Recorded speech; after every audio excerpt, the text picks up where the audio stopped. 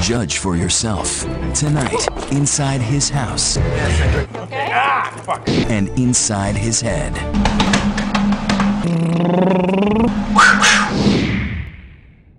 Your anger and your hate, I think, is coming off as erratic to people. Passion. My passion. It's all okay, passion. your passion yes. is coming off as erratic right. to people. Well, you borrow my brain for 5 seconds and just be like, dude, can't handle it. Unplug this bastard. Yeah, because it fires in a way that is, I don't know, maybe not from this particular terrestrial realm. I think some of those things that you're putting out there are making people think something's wrong with you. That has nothing to do with me, really. I mean, they're entitled to, I suppose, interpret stuff as they must. What are you a doctor of? Some are saying that you're bipolar. Wow, what does that mean? I guess that, you know, you're on 2 ends of the spectrum. Wow. And then what? What's the cure? Medicine? Make me like them? Not gonna happen. I'm bi-winning. I win here and I win there. Now what?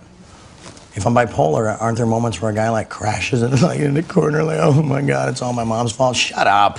Shut up. Stop. Move forward. Have you had any celebrities reach out to you to try and help you? Yeah, like radical people like Sean Penn and Mel Gibson and Colin Farrell and just radical people. When was the last time you used? When was the last time you used? Are you on anything right now? Are you willing to take a drug test? You love to party. Tell me about the last time you took drugs. Well, I'm fucking platoon, fucking Wall Street, fucking people around. Are you on anything right now? Well, of course I'm on a drug. It's called Charlie Sheen. Carlos Estevez. Carlos Sheen. Charlie Estevez. Are you on anything right now? Read my lips. Your Mother Hubbard fucking a piñata. Are you willing to take a drug test? That's about the dumbest question in the world. Obviously. I'm Batman. Tell me about the last time you took drugs. I don't know. I mean, what do you know? Were you in the frickin' jungles with Oliver? Were you in the concrete jungle as well? Where were you when all that was going on, huh? What do you really know about anything? I mean, look at you. When was the last time you used? What? And what were you thinking, Charlie, when you saw my tiny canoe? Holy crap, this is mind-blowing. Are you my real grandparents?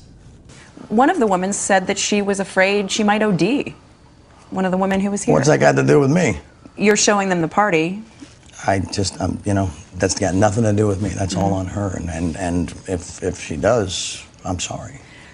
You say that you like the feeling of being on drugs and it's not exciting anymore, and fun. Not anymore. It bored the hell out of me after a while. I was like, okay, let's try something else. How can anyone believe that you will stay clean, given your track record? I'm not interested in what people believe. I'm interested in what I believe, and I believe in the truth. And that's what rules me. You love to party. I mean, what's not to love? How do Especially you... when you see how I party, man. It was epic. What are we talking about? How much? I don't know, man. I was banging 7-gram rocks and finishing them because that's how I roll. I have one speed, I have one gear. Go.